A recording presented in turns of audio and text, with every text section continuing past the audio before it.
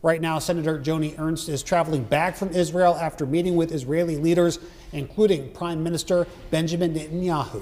And the visit wraps up Ernst's tour of the Middle East with a small group of congressional leaders. KCCI chief political reporter Amanda Rooker joins us with what Ernst learned while in Israel. Amanda.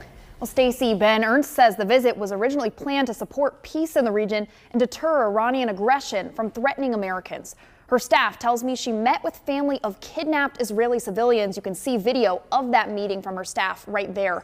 Ernst also met with Israeli leaders as well as both Israeli and American civilians following Hamas's attacks. During her visit, she says she reaffirmed the United States' support for Israel. In a statement to KCCI, Ernst says she's, quote, horrified by the loss of innocent life in Israel, spurred on by Iran and its terrorist proxies, that the United States, quote, must not back down from holding Iran accountable, and that she will continue working to foster security in the region and protect Americans from extreme terrorism.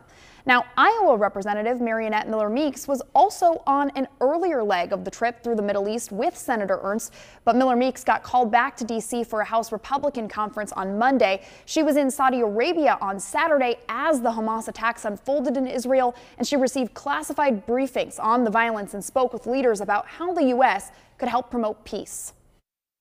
That actually was unfolding shortly after we arrived in Saudi Arabia, meaning the Hamas attack on Gaza and in Israel.